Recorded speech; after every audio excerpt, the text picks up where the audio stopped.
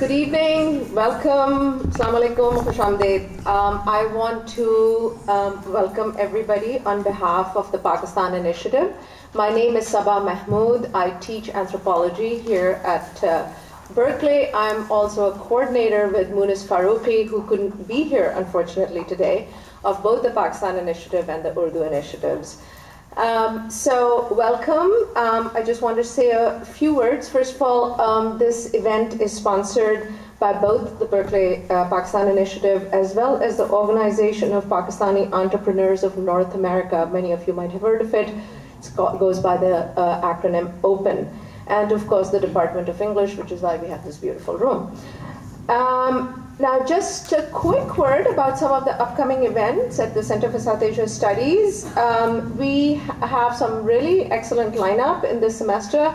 We have Rumila Thapar coming, Ram Guha, Sunita Narayan, Dipesh Chakrabarti, and Diana Eck. And then we also will be screening The Ship of Theseus, a film which is on organ donation in South Asia. So we hope that you will be able to get the program, which is sitting right back over there, and come to the rest of the events.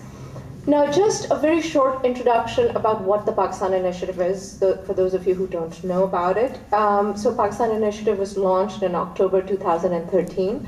Our inaugural address was given by no less than Asma Jahangir, who came and actually opened the initiative, launched the initiative. Since then, we have had the Habib Foundation endow Habib Distinguished Lecture Series, where we will be hosting at least a couple of talks every year on Pakistan, bringing people from Pakistan to come and talk about issues, cultural, political issues here on Berkeley campus. Then we also have been very successful in establishing what is now known as the Sayyid Sharifuddin Pirzada Dissertation Prize. It's an annual prize for the best doctorate dissertation produced with a focus on Pakistan in all of the social sciences and in law and in the humanities, and it's going to be starting this upcoming academic year. And then finally, one of the best news that we have received in a long time is that we have been able to launch our Bullwhip Urdu program. As you know, that the Berkeley Urdu program was one of the very first ones to be established almost over 20 years ago. Berkeley hosted it. It was for the study of Urdu in Lahore. When things got rough in Pakistan, the State Department shut it down, but we have been actually able to revive it in cooperation with Lums University in Lahore. So we will be starting to do that as well this coming summer, and we are very, very excited about that. We've received over $1 million to be able to continue this program for the next 5 years. And then finally, other highlights. We just recently hosted Muhammad Hanif, who was actually here, and many of you, I saw you there. We had a wonderful conversation. And then we will also be screening the film Kala Pul, which is going to be shown very soon. Anyways, so this is just the highlight of the Pakistan Initiative. I want to hand over the mic to the person who will be facilitating the conversation today. It happens to be Professor Harsha Ram. Harsha is an associate professor in the Department of Slavic Languages and Literatures in the Department of Comparative Literature, and he's also affiliated with the Department of Italian Studies. He commands a number of different genres. His research interests span Russian and comparative European Romanticism. He also has worked on Italian literature and Indian literature, on Georgian literature.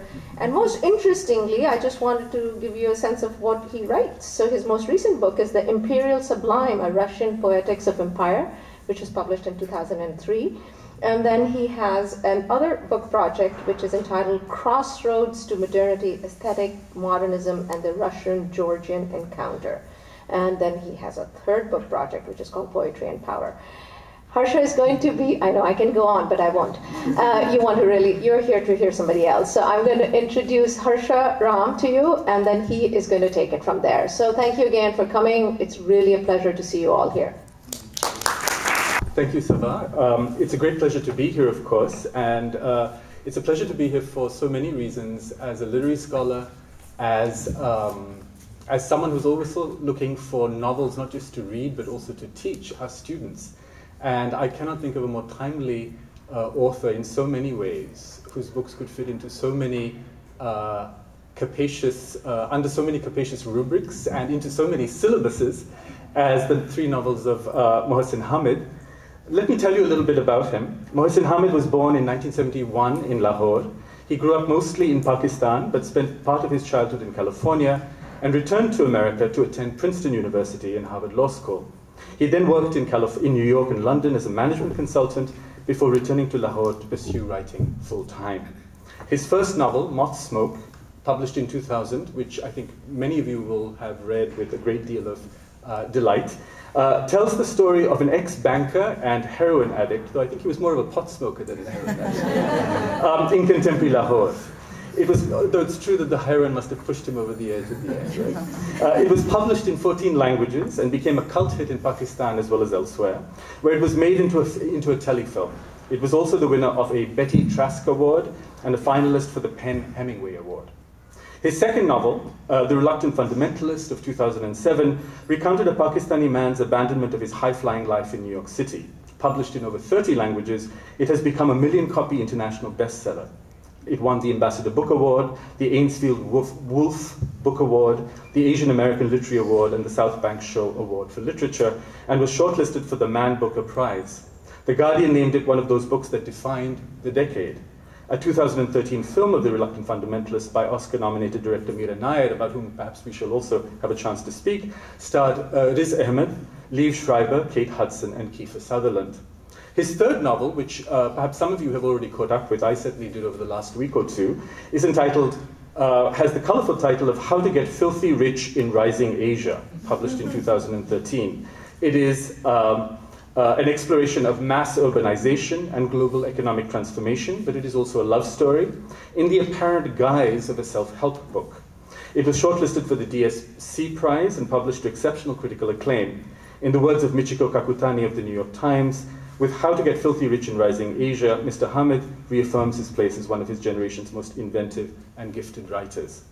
Mohsin's essays and short stories have also appeared in the New York Times, The Guardian, The New Yorker, Granta, Time, The Washington Post. I could go on, and he has also lectured at dozens of universities around the world, from Stanford and Yale to the London School of Economics and the National University of Singapore. In 2013, a Foreign Policy magazine named him nothing less than one of the world's 100 leading global thinkers. It's my great pleasure, therefore, to welcome Mohsin Hamid. We're going to be sitting, I think, at the podium. We're going to have a conversation, and I believe that Mohsin will also like to read from his most recent novel, and we're also, of course, going to be entertaining questions from the audience. Please welcome Mohsin Hamid. So, Mohsin, I want to begin with some very general questions about your life and work. And I couldn't help thinking that so many of your works seem to straddle something, so a certain kind of binary opposition that gets in some ways both explored but also undermined. And I think it's fair to say that beyond the very considerable artistic merits of your novels, and certainly we're going to talk about them, your success as a writer has been based on one principal factor, which is on the firstly making Pakistan visible to itself, to the people of Pakistan, but also to a larger global audience at a time when the country occupies a kind of crucial geopolitical fault line in the world, in this revival of the great game that we've been witnessing over the past few decades. So I think it's fair to say that both your life and your work has really been in some ways about this conflicted dialogue between what we might call East and West. And so let me begin by asking you the first question. How do you see this dialogue yourself? Is it about speaking truth to power? Is it about bridging the gap? Or is it about simply exposing the gap in all its yawning abyss and just showing us, as great writers do, that this is something we need to think about? So what do you feel about this question of this binarism, this East and West that seems to be so much a part of our lives these days? Well, first of all, thank you for the introduction, and thank you all for coming on this gorgeous, sunny California evening.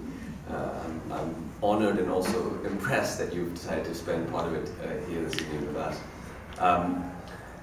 In terms of the binary oppositions and these East versus West and Pakistan versus international views of Pakistan, I guess for me,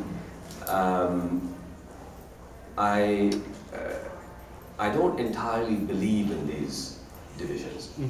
I'm not a big believer really in countries or religious groups or even races and genders as being any kind of cohesive thing. I think that all the groups that we look at are a bit like clouds. So from a distance, they seem to be a single mass. When you zoom in, it's a constellation of little particles. And I think partly the reason why I feel this way is because I myself am personally, well, initially I would have said split between, identities, but now I tend to think just uncomfortably smudged across, identities. When I was, in a sense, I have no first language. I was born in Lahore, and when I was 3 years old, I came not far from here to Eskinder village on the campus of Stanford University, where my father was a university professor then and is still a university professor now, was beginning his PhD at Stanford. So my mother, myself, my dad, we moved to California, and a few days after we moved in, I was a fluent Urdu speaker and spoke Punjabi and Urdu. I started talking very early. By 1, I was chattering away, and by 3, I was quite a talker. And my mother heard crying she was in the kitchen, and she stepped out to find me in front of the townhouse next to our townhouse. And they all look identical, these graduate student townhouses on Stanford University campus. And I was in front of the wrong one. And the neighbor was looking down at this little Pakistani boy who was looking up at him, both baffled. I was crying, and I was surrounded by a group of young children, and as I'm sure is still the case on Berkeley or Stanford campuses, it's a multi-ethnic, multi-international group of children. But they all spoke English, and they were surrounding me, 3-year-old me, and my mother came out and they said, "What's wrong with him?" And she said, "There's nothing wrong with him." I said, "Why can't he speak? Is he retarded?" And she said, "No, he's not retarded. He can speak. He just doesn't speak English." And after that, I came back into the house, and apparently, I'm told, I didn't speak again for a month. And which, for me, not speaking for 5 minutes was quite unusual. So my mother was very worried, my father was very worried. My mother said we should take him to a doctor. My father said, no, he'll be okay. And a month later, when I started to speak, I may not even now be okay, but a month later I did begin to speak. And I was speaking in English in full sentences with an American accent. And 6 years later, we moved back to Pakistan again. I was 9 years old. And it was only when we moved back to Pakistan that my parents discovered that I'd completely forgotten Urdu. And so at the age of 9, I had to relearn Urdu, and then of course, in Pakistan studied at least partly in Urdu, but in an English medium school, so most of my education was in English, but relearned Urdu. But now Urdu, my first language, had become my third language.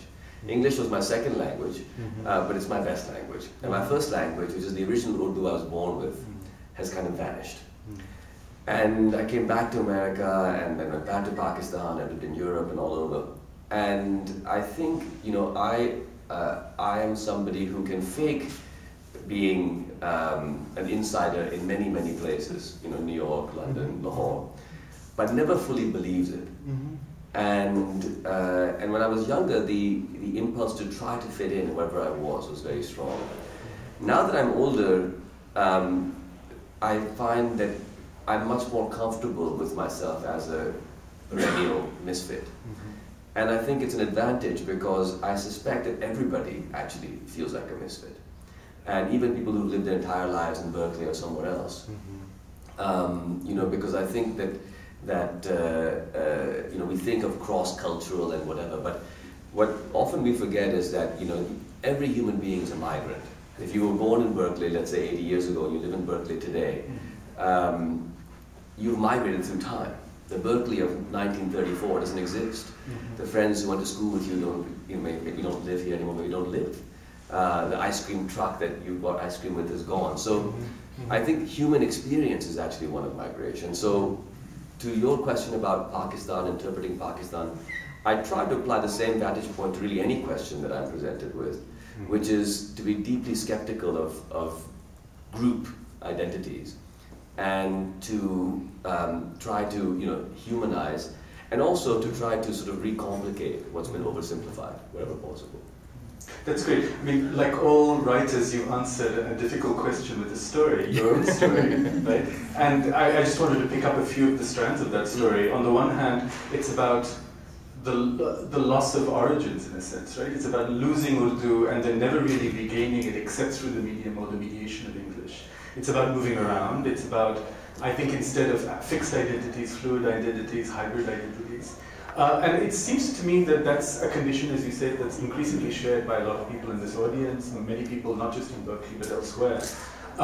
Maybe another way of phrasing the same question I had, which is really not about, I admit, East and West. I think we sort of outgrew that in 1947 or at some point in the past.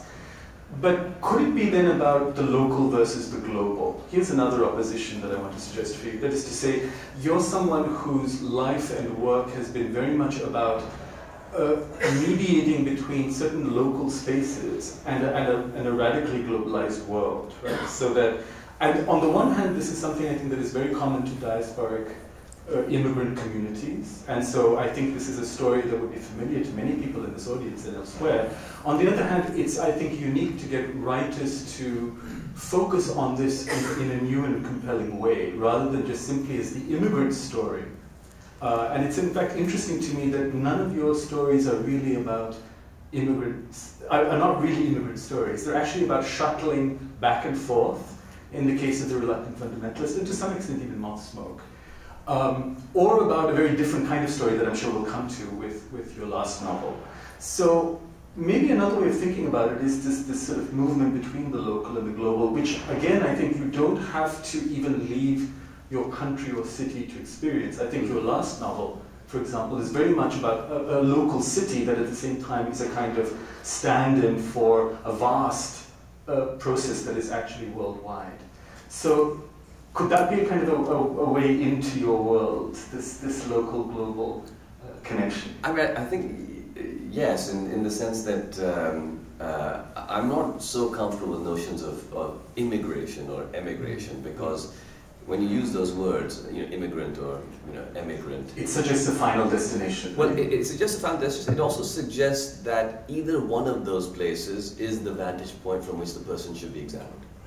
So I'm much more comfortable with the idea of migrants than of immigrants. And in my own case, it's partly because, as opposed to being a one-way traveler who's come to America, I've come to America, I've gone back to Pakistan, come to America, gone to Europe, gone to Pakistan. So it hasn't been a one-way thing for me. But I think increasingly for many people in the world, it's not a one-way thing. And so migration is very important to me. Both temporal and geographic and cultural. But to your question about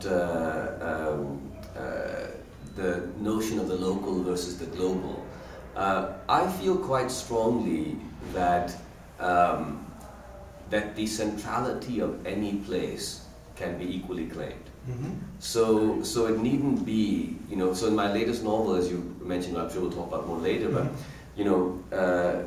the idea was that I wanted to write a book about the city, because 1 billion people in the next decade or two will move to the city. Yes. Migration in Asia and Africa, which is tens of times bigger than international migration. We hear about young Latin Americans moving to Anglophone North America, so to speak, but the truth is those movements are tiny. People moving from rural Punjab to Lahore, or from rural, Khyber Pakhtunkhwa to Karachi, are such a bigger scale, and so those migrants, and that's the new cities that are growing up, these mega cities of Shanghai and Beijing and Bombay and Delhi and Lahore and Karachi, Caracas and Lagos and Sao Paulo, and all these places, Johannesburg. I wanted to write about this urban environment, and so I wanted to posit this notion that instead of writing about some exotic place, Lahore, why don't I write about the city and use Lahore as the template for the city? Why is it that you can write about, for example, New York and say this is a novel about the city, or you can write about Paris and say this is the novel about the city? Why can't you equally say this is Lahore and it is the city? Perhaps there are more cities in the world like Lahore today than there are like New York. And so in that sense, I would say the local versus global, debate or bifurcation, I tend to see it less as two ends of a spectrum, that here is local and there is global, but rather that we have a kind of circle. Yes. And if you touch the local, you're part of a continuum which includes the global. Yes. And so whether it's representing Lahore as a pot smoking, sex having, adulterous, heroin using, den of sin, very noirish kind of Tarantino-esque vision. But why not? Why does Lahore have to stand for some notion of how Lahore is different from all the cities? So yeah, I would say that it's that global and local, maybe not global versus local.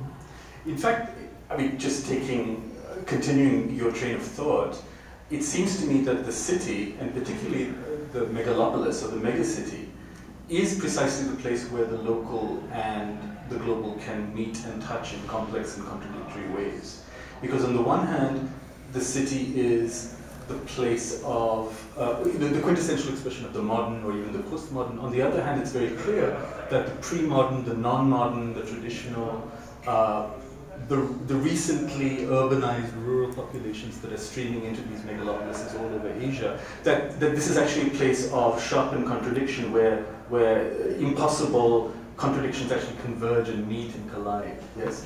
And so in that sense, it's not a coincidence to me that all three novels that you've written are really, in many ways, city books. But perhaps it's your most recent novel, How to Get Filthy Rich in Rising Asia, that really focuses on the city in a particularly pronounced way.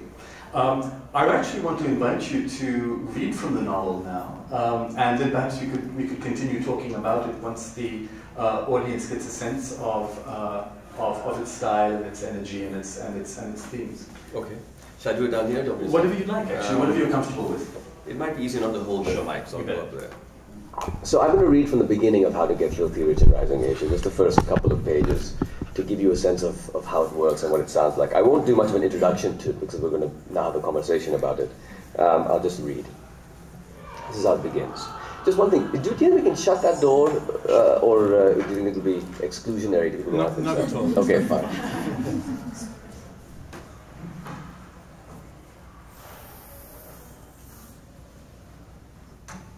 Thank you. Look, unless you're writing one, a self-help book is an oxymoron. You read a self-help book so someone who isn't yourself can help you. That someone being the author. This is true of the whole self-help genre. It's true of how-to books, for example, and it's true of personal improvement books too. Some might even say it's true of religion books. But some others might say that those who say that should be pinned to the ground and bled dry with a slow slice of a blade across their throats. So it's wisest simply to note a divergence of views on that subcategory and move swiftly on. None of the foregoing means self-help books are useless. On the contrary, they can be useful indeed. But it does mean that the idea of self in the land of self-help is a slippery one. And slippery can be good. Slippery can be pleasurable. Slippery can provide access to what would chafe if entered dry. This book is a self-help book. Its objective, as it says on the cover, is to show you how to get filthy rich in rising Asia. And to do that, it has to find you, huddled, shivering, on the packed earth under your mother's cot one cold, dewy morning. Your anguish is the anguish of a boy whose chocolate has been thrown away, whose remote controls are out of batteries, whose scooter is busted, whose new sneakers have been stolen. This is all the more remarkable, since you've never in your life seen any of these things. The whites of your eyes are yellow, a consequence of spiking bilirubin levels in your blood. The virus afflicting you is called hepatitis E. Its typical mode of transmission is fecal-oral. Yum. It kills only about 1 in 50, so you're likely to recover, but right now you feel like you're going to die. Your mother has encountered this condition many times, or conditions like it anyway, so maybe she doesn't think you're going to die. Then again, maybe she does. Maybe she fears it. Everyone is going to die. And when a mother like yours sees in a third-born child like you the pain that makes you whimper under her cot the way you do, maybe she feels your death push forward a few decades, take off its dark, dusty headscarf, and settle with open-haired familiarity and a lascivious smile into this, the single mud-walled room she shares with all of her surviving offspring. What she says is, "Don't leave us here." Thank you, Mohsin. It's a beautiful beginning to a very rich and complex book, and I read it over the last few weeks, and I very much enjoyed it and appreciated it. I wanted to start with a very general observation, which is some of the differences that I observed between this last book and the previous two. And one that really struck me, and I struck a couple of other readers whom I spoke to, was that while the first two novels have a very precise sense of historical and geographical location. So, for example, Moth Smoke is set in Pakistan around 1998, yes, when Pakistan becomes a nuclear power. And similarly, the Reluctant Fundamentalist very much hovers around the before and after of that watershed event, which is 9/11. So in a sense, one can very easily situate your first two novels at a very particular moment, both in Pakistani history and in the history of Pakistan's relations with the world. This novel, How to Get Filthy Rich in Rising Asia, is, I would say, deliberately imprecise. That is to say, you have suppressed for much of the novel any immediate references to Pakistani time, space, reality, except that it can be discerned through sort of indirect, references to beards and to a distant city by the sea, which one can assume is Karachi and so forth. So I'm curious, it's part of, I think, the evolution of many writers to go from from a particular story to a vaster canvas. But the way you move from the particular to the general is very unique to you, because it's at the same time a book that's deeply rooted in a specific experience of helter-skelter South Asian urbanization, and specifically Pakistani urbanization. And yet at the same time it's a universal story. So I'm curious to know how you moved from, did you choose to suppress those details, and what you thought that suppressing specificity might give you in terms of a kind of larger vision, whether it's of Asia or of globalism or whatever? I did do it on purpose, the suppression of the names in particular. And there are a bunch of different reasons for it. Three immediately come to mind. One reason was I felt that to write about Pakistan for myself, how am I going to do this? Pakistan has been so much written about with a particular, war on terror lens of late. And I've been reading, of course, when other people are writing about Pakistan. I live there, and I read the newspaper, and just the word Pakistan, it's like sort of Friday the 13th. It's not just a date. It's become like a horror franchise. And so similarly, when you say Pakistan, it carries this whole thing. And similarly with Islam, or with many other words that you could use, they come pre-coded. And I thought, how do I write about this for myself? Without using these words that have been encoded for me and for others. How do I see this with my own eyes? And so one way to do that for me was to take all these words out. Just describe what is going on. And then whether it's Pakistan or not Pakistan, Islam or not Islam, or whatever it is about, it will just be what it is. And I think in a way it's useful because names are themselves deceptive. Once we start naming religions, countries, groups, we quickly forget that we've just used a kind of shorthand to describe possibly disparate objects, and we think we're speaking a truth about those objects.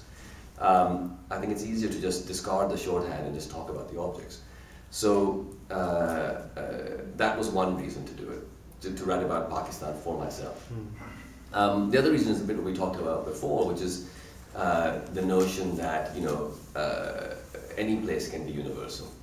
But in this novel in particular, I wanted to blur the boundary between the characters of the novel, the reader of the novel, and the writer of the novel. Yes. And so, for example, if the main character's mother's name, let's say, was my mother's name, and if that mother character were to die in the novel, for a reader, it would be a character with this name dying. But if the character has no name and is simply your mother, because the main character is you. To read about your mother dying, described as your mother dying, has a different feeling, a different resonance. And so it helps to blur that boundary between reader and character, and we can talk, it's a whole long conversation. And then I guess the third thing is, partly I thought to myself that it's clear that a degree of self-censorship takes place everywhere in the world. And I think, you know, that's normal. You know, you don't, when you're walking down the street in Berkeley and you see, you know, two young hoodlums, you know, vandalizing a car, you might think in your head, you know, stop it, you know, you behave yourself, or, you know, cease and desist, or whatever you're thinking in your mind, you know, get lost. I'm going to kick your ass. I mean, whatever you're thinking in your mind, but you don't say it. There's a degree of self-censorship, stroke self-preservation which takes place. And that, of course, is true not just of your day-to-day life, but it's true of fiction. You know, one might not write certain racist or, you know, pedophiliac or whatever other tendencies that you want to manifest in your fiction because of a perception of how you'll be perceived. Now, in Pakistan, and I think in many countries, probably in almost every country, but in Pakistan I feel quite strongly that there are certain topics which are very dangerous to touch. And so, you know, self-censorship is going on constantly. Now, in an environment of self-censorship as a writer, what is the way that you navigate that? You know, one of the ways of navigating it is you try to get around it, of course, which is what Sufi poets have been doing forever. Instead of writing simple essays saying that, you know, you and God have a unity between, you know, which God al-Halaj and others killed, they decided to go for poetry and other sorts of, you know, metaphorical interpretation, as did, you know, Jewish mystics and mystics and Hindu. I mean, every religion has this similar sorts of thing. So one is to do that. But I think the other part of it is to be aware of self-censorship. The most pernicious self-censorship is when it's internalized to the point that you are self-censoring without being aware of self-censoring. And so it's not that just that you're keeping your mouth shut, but you think that you're not keeping your mouth shut. You think you're saying what you want to say. And the the Stockholm syndrome of self-censorship, you know, that I didn't want to say that or anything else. That I think is very, very dangerous. Self-censorship I understand, but internalizing the self-censorship is I think very dangerous for a writer. The most dangerous thing. And so for me, also using no names, it was a bit like presenting forward a newspaper where all of the redactions are left as black, like, you know, Sharpie marks on the page of the newspaper, as opposed to having shown you the edited version of the newspaper, which has had the censorship take place, but you don't have any trace of it.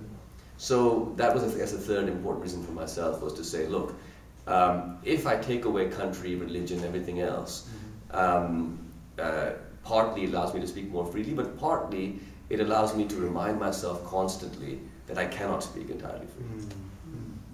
Thank you, that was a very rich answer. I mean, it strikes me that as someone who actually works a lot in Russian literature, and Russia is a country that, at least until very recently, has had far less creative freedom than even Pakistan, that self-censorship, what some people call indirection, that is to say, of circumventing direct speech or a direct address to authority, can actually be in a peculiar way extremely productive. And it can be actually a form of creativity if the right symbols, metaphors, narrative strategies are adopted. But the question is what level of lucidity you're adopting those literary strategies, and if it's simply a form of capitulation or not. And I think in your case, by bracketing nationality and religion, which are the two big sort of bugbears of Pakistan and most countries for that matter, you've touched on something that I think is actually quite universal in the story. And I certainly want to come back to that later, the universality of it. But before that, I noticed, I cheated a little bit, and I watched an interview on YouTube, a conversation between you and an Indian-American writer, Akhil Sharma. And I was delighted, this is the literature professor in me was delighted to find how thoughtful and articulate you are about questions of structure and how you actually put your stories together. And that's something I think that, you know, readers don't always think about. They sort of appreciate and absorb the structure as it is without thinking about how it's actually all put together. And this novel, of course, this last novel is, of course, at least on the surface, a self-help book, right? And that was in fact addressed briefly in the 2 pages that you read. And I came up with a couple of ideas about why and for what purposes this strategy was adopted by you as a genre. And here are a couple of them. First of all, A, it's a clever marketing strategy that I'm sure has helped increase sales of your book. B, it's a spoof, of course it is. A highly intelligent literary parody of self-help books that ultimately points in a very different direction and to a very different set of life lessons. And 3, if the book is helping anyone, it's actually helping you first of all, and as you acknowledge, it's helping you think about how to write. But it's also, and here I think the reader comes in, it's also allowing the reader to insert him or herself into the lives of the protagonist so that they're themselves implicated, right? So it's carving out a very different relationship between reader, writer, and hero, which I think is very different from your previous novels. But I was wondering if you want to talk a little bit more about why self-help, what is self-help, and what kind of, in a sense, literary trick you're trying to pull off here. You know, I think that, well, A, B, and C are all very interesting. I think the marketing benefit has probably backfired spectacularly. Well, a lot of people were saying, you know, people were saying, you know, a friend of mine recommended I read the book, so I finally did. I was really reluctant because I didn't want to be seen on the subway holding How to Get Filthy Rich and looking like a total, you know, corporate tool. So I think my hipster subsegment was estranged by that particular marketing form.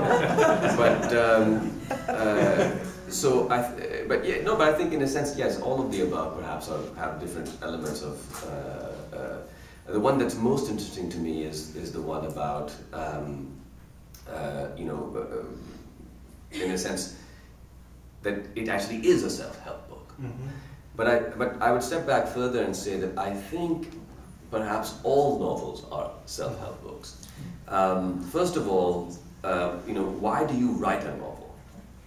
It's a pretty bizarre thing. And my working life consists of sitting by myself in a room for hours at a time for years, just making stuff up quietly. You know, that's a very weird thing to do. I mean, I'm 42 years old. I've got 2 kids. I'm married. I function in the world. I've had jobs, and yet I insist on spending a big chunk of my waking life sitting, staring at a wall, you know, for years, and writing down whatever comes to me.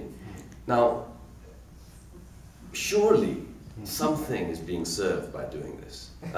You know, despite anything you might have heard to the contrary, you know, novel writing is not the most lucrative or secure of professions. Nobody does it because of the, you know, the promise of riches or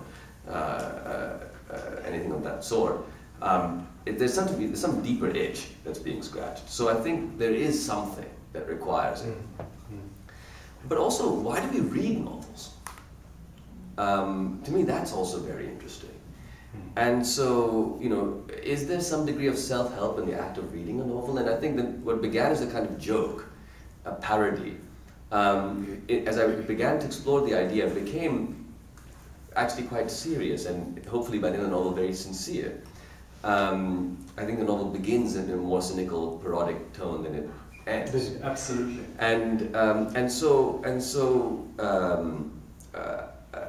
Now, I think one of the fundamental differences between self-help as it's normally described and self-help as it interests me is that generally speaking, self-help literature and even if you don't read self-help books, every newspaper magazine you open is full of self-help. You know, how to have 6-pack abs and how to live to 150 and, you know, how to, you know, give him or her, you know, thousands of orgasms. So it's all effectively like narcissistic. What's a little bit more interesting, though, I think, and perhaps more useful, is as opposed to narcissistic self-reinforcing strategies, which are in the end ultimately doomed because the self will cease. You will die. And so a self-reinforcing strategy runs up against mortality and makes mortality that much more terrifying.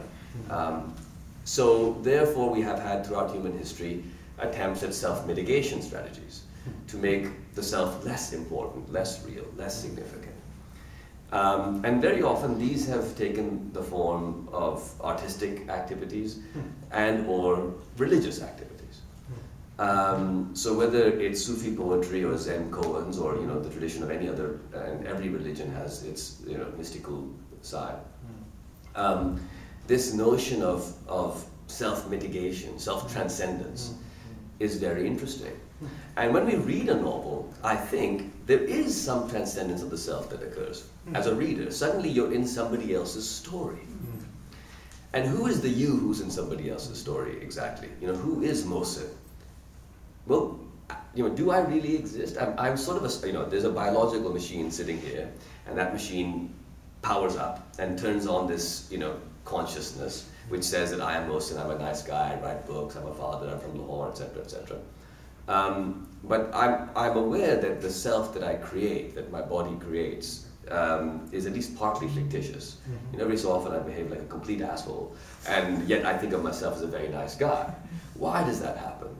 It's because the story I tell of who I am and the reality of who I am aren't always in sync. There's something fictional about the story that I tell about myself. And when that happens, what we often say is that I wasn't myself. I can't believe I spoke in that way. I can't believe I did that thing. You were yourself. It's just that the self that you were is not the self that you pretend to be. So I think that if the human self is a partially fictional construct, when it encounters the fictional self of a novel, of fiction, and not just of the novel, but of the parable, of the of the story, it encounters something intriguing. Two stories encounter each other: the story of the self of the reader and the story that you're encountering.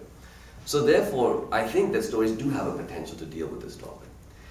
Now, and also writing, I think, is also about a kind of projection going beyond yourself. It's not just your reality. Now, why does that matter? Partly it matters because perhaps I'm terrified of the reality of what it is to be a human being, and so therefore I need something to help me cope. And fiction, writing and reading fiction is helpful to me. But partly it's because I think that in the world today, there is a kind of if you're a religious person, you could say a spiritual crisis. If you're not a religious person, you could say a mental health crisis. But it's, in a sense, the same thing. And the crisis is that the various self-mitigation philosophies, religions, practices, traditions that we had are falling apart. Because religion is being politicized. And as it is politicized, it's becoming more about group identity and less about these sorts of questions. The market is about self-interest and reinforcing the self. It's the opposite of what we're talking about. So that space of self-mitigation is being abandoned on all sides. And even if you look at, for example, sort of militantly atheist positions, a militant atheist position very often will say, well, there's no such thing as this stuff. But it very rarely addresses itself to the fact that whether there is or not such a thing as, whatever religions are talking about, the human need for that cannot be denied. So what is then your response to that? Let's say if you take that position. If your response is simply, well, grow up, I think it's a deeply uncharitable and in fact dangerous kind of a response. And if we don't address these sorts of questions, I think what happens is we live in a world of increasing either spiritual poverty or depression, mental health, illness. And in such a world, what begins to happen is all kinds of abhorrent behavior. So I think there's not that much difference for me between the young boy from the tribal areas of Pakistan coming to Lahore and blowing themselves up in a shopping mall, and the young boys in the tribal areas of Colorado going into their school and shooting dead 15 of their schoolmates. There's a collective failure to address this stuff. And so I'm intrigued by the idea of the novel as one of many ways in which we can do that.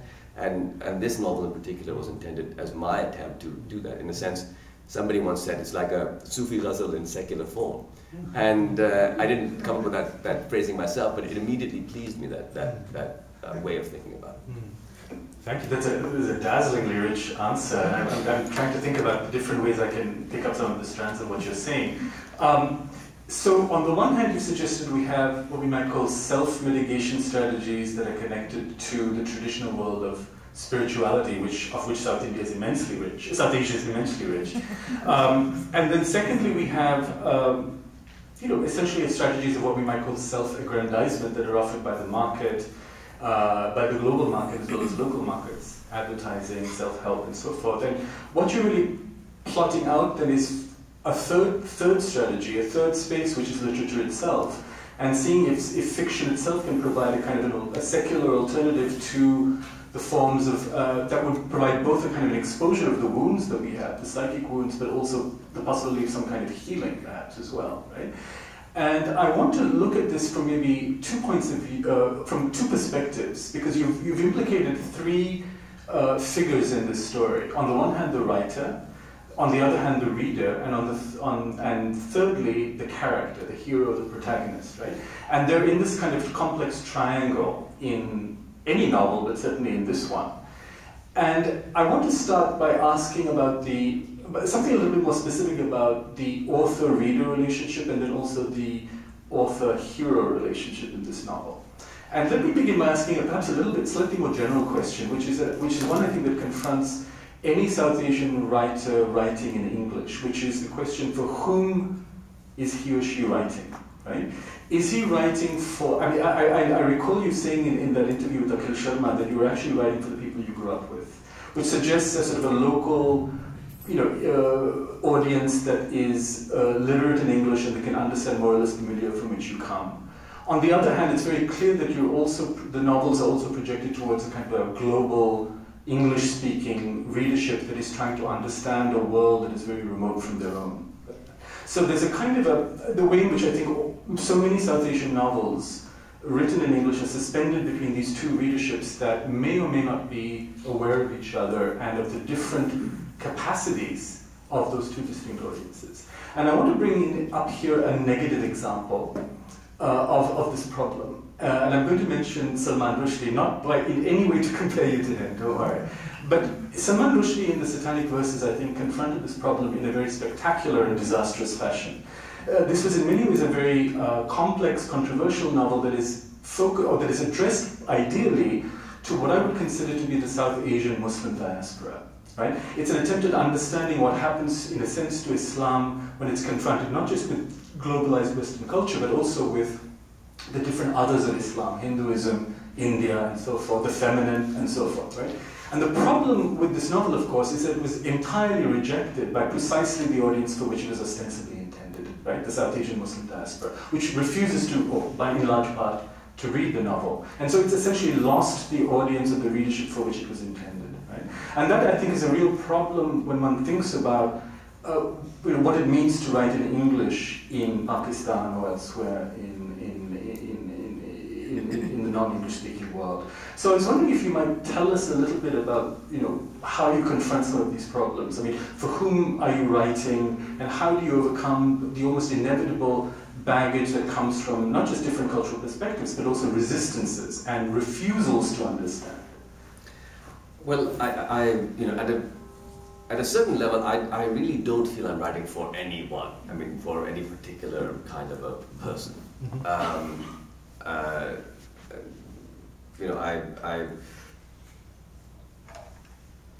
I try to write books that are for everybody, really. And I write short books as a sort of anti-elitist gesture because I think it's less scary to people. So people who don't read novels, the nicest thing anybody ever said to me about Moth Smoke was in Lahore. Somebody came up to me and said, this is my favorite book and it's my favorite novel. That's so nice. But the nice thing he said was, he then said, it's the only novel I've ever read. And in a way that seemed to like chop the legs out of the first thing. But I thought that's fantastic, actually. How wonderful that you actually bothered to and felt motivated to finish this book. I was like, I still think that's the nicest thing anybody's ever said to me about my writing. And honestly. And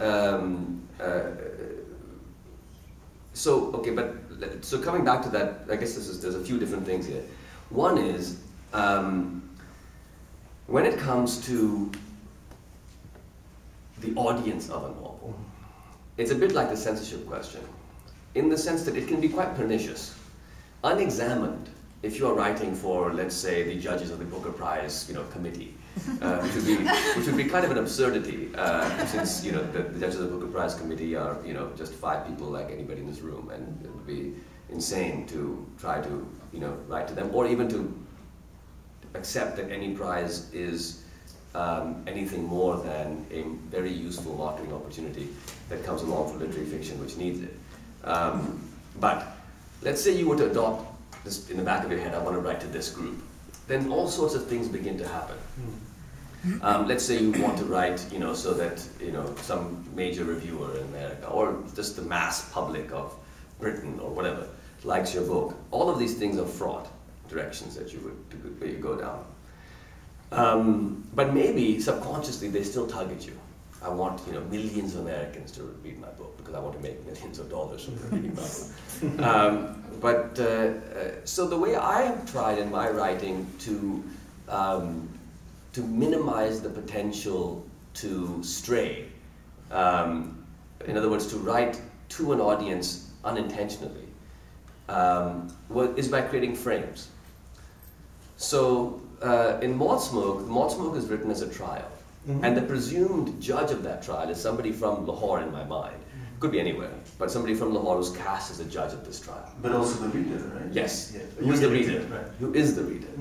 And so therefore, everything is written as though the judge is a reader who happens to be from Lahore judging this trial. So what is explained are things that would be worth explaining to a Lahori. I won't explain things that are not, that a Lahori wouldn't need explaining. Yes, that's true. So there's no italicization of. I noticed that. It was very refreshing. It's sort of, in that sense, it was written for people like me. Yes.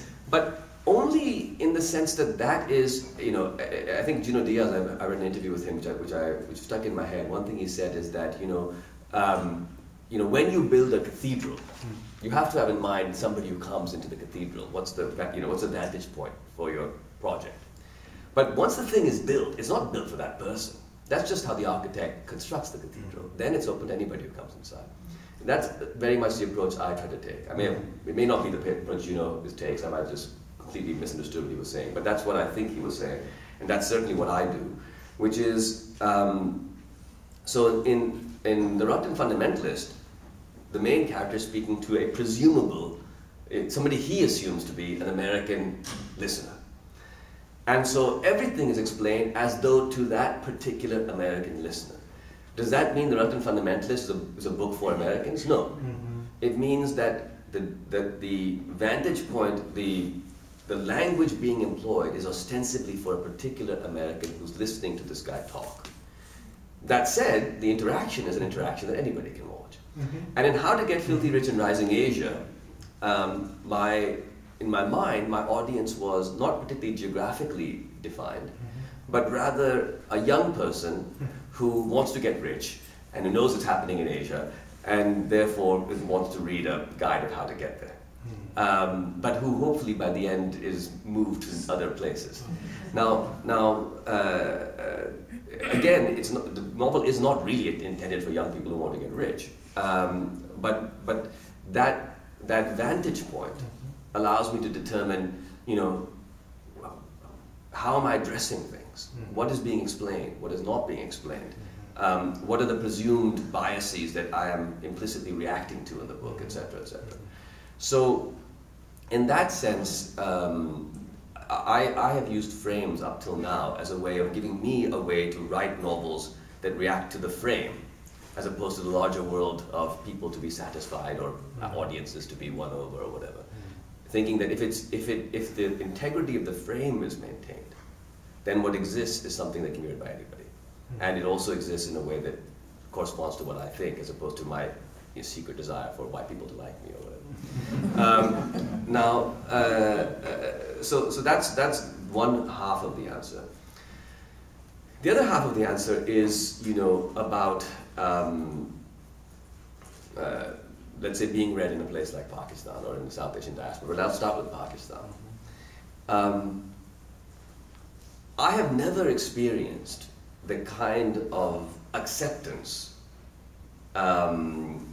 and enthusiasm as a writer as I experience when I speak in public in Pakistan.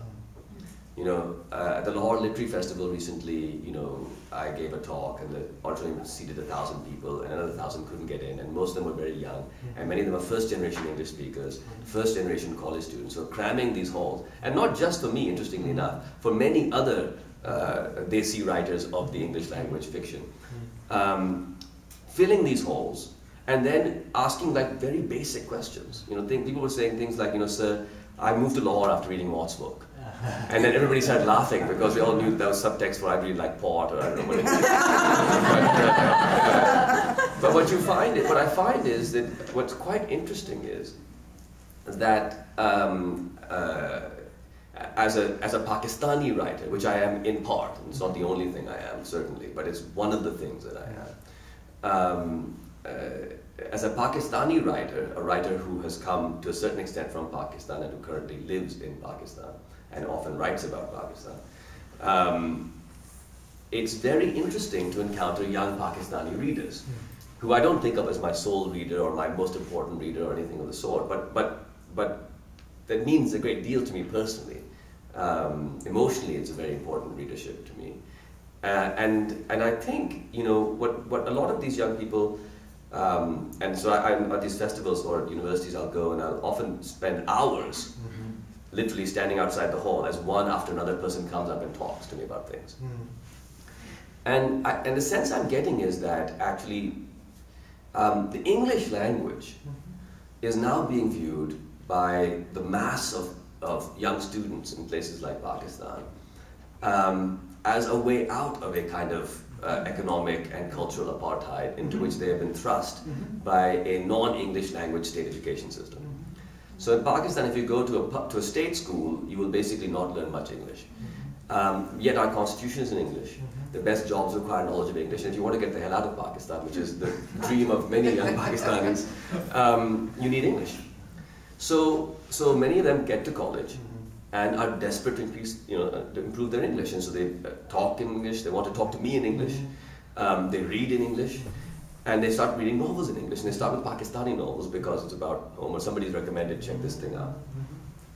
And then in the process of reading these novels, they enter a deeply subversive space, where issues of gender, sexuality, politics, culture, spirituality, etc., are being explored in a way that is not explored very much, or not explored perhaps with equal, well, I don't know how to say it, but they are explored in other places. I don't mean to say they're not explored in other spaces, but are explored in a dramatically I would say ambiguous way.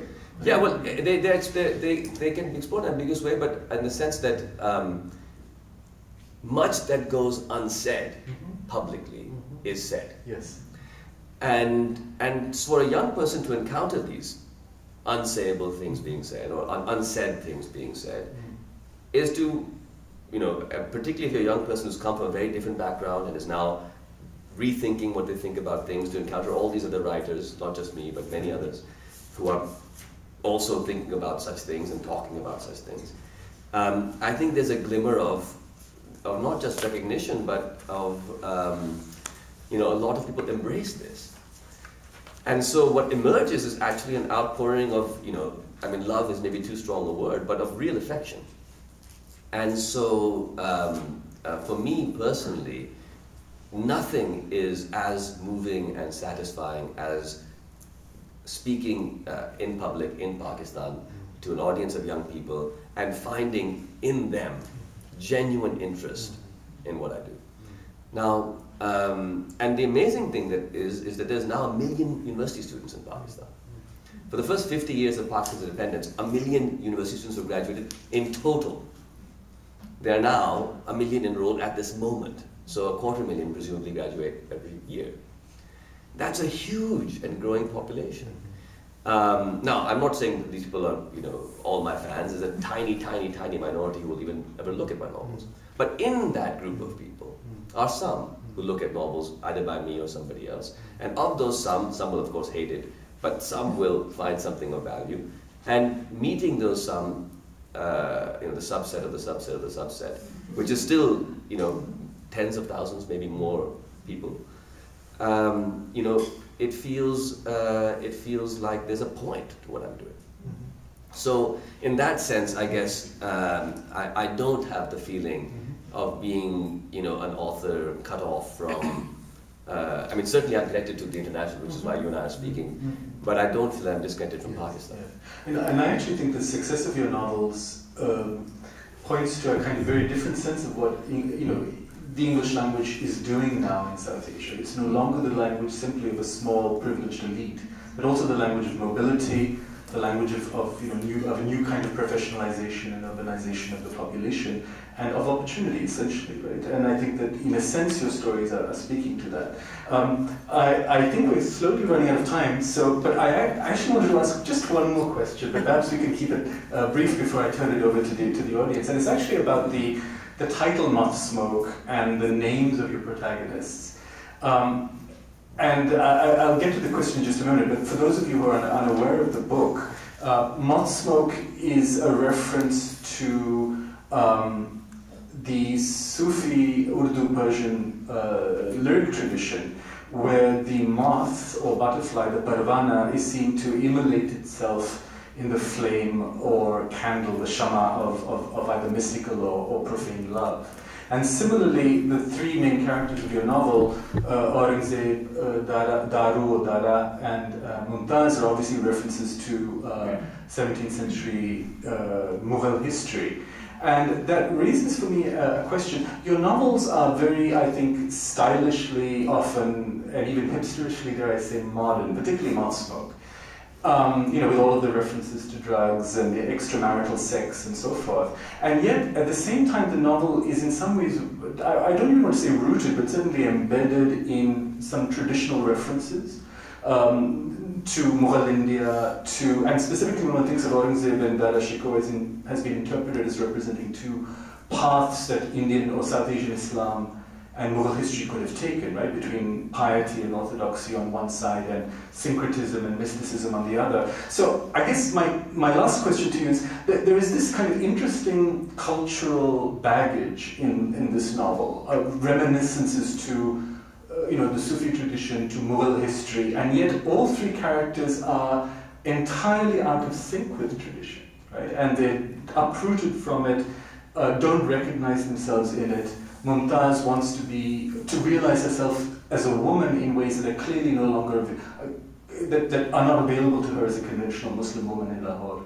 So there's a kind of, I want to suggest that there's both this sort of cultural past that sort of looms large in the novel, and yet at the same time the three characters who inhabit the novel seem somehow rudderless within this history. And so my last question, I guess, to you is like, what is this? I mean, is this perhaps a universal thing, but this relationship between past and present, between the Muslim tradition and the postmodern or modern novel, is that something that you could tell us a little bit about before we get questions from the audience? Well, I think, I mean, in Moth Smoke in particular, you're right, it very much springs from this conflict between Dara Shikoh and Aurangzeb. Mumtaz, the historical character, actually is their mother, yes. As opposed to the wife. I noticed that too. But motherhood itself is interrogated in that novel quite a bit. So what exactly she is somebody who chooses not to be a mother and therefore doesn't play a historical role.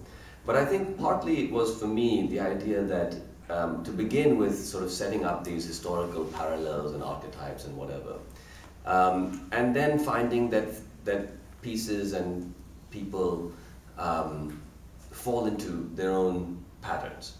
So setting up this kind of Mughal clash, and not just those characters, but pretty much every character, I mean, all the named characters. Manucci, there actually was a Count Niccolo Manucci, who's the servant historically of Dara Shikoh, but then joined Aurangzeb's camp and wrote a wonderful account of that, which we have historically. Or even Dilaram, who's this prostitute appears very briefly in the novel. There actually was a mystical lady named Dilaram who was met. So I mean, all of this stuff, but not with the idea of saying that this will be a historically accurate thing, but of saying that there is this kind of weight of history and tradition which surrounds us, which we ignore at our peril, but which we also, if we try to reenact, will utterly fail at. I mean, the Mughals themselves, where were they from, and what was their story? They were migrants also. Yes, yeah. Absolutely. And in fact, the history of South Asia is a bit like, the history of South Asia is a riverine history. That effectively you have these civilizations that grow on the banks of these great rivers. And how do these rivers work? They work by flooding occasionally. When they flood, the alluvial soil spreads out around them. It deposits itself, it becomes fertile, and you have these incredibly fertile bits of land all along these rivers. And they accrete layer upon layer upon layer. That's why we have these civilizations of South Asia in the first place. And in exactly the same way, human beings have accreted across South Asia, like alluvial soil, layer upon layer upon layer. And as you see this kind of layering, you can, and we often do, I think South Asians in particular, maybe everybody does this, we pluck out certain layers. And we say that, yes, and we say that this layer is my layer. Yes. It's my caste or religion or whatever we want it to be. And we begin to enact it.